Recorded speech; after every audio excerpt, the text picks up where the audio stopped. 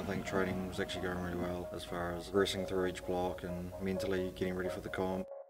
It is my 9th World Championship, so I've been and done it before. I'm not really nervous, I was more just anxious to get into the meet itself. I walk around the bar, check the weight is loaded correctly. When I do that, that's my mental cue to go, right, it's time to go.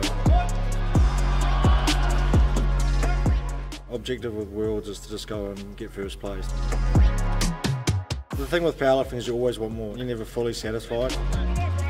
Powerlifting's just been that centre focus. It's something that's kept me consistent, it's kept me driven, it's kept me just focused on something for so long. It just became a top priority and I've just never looked back.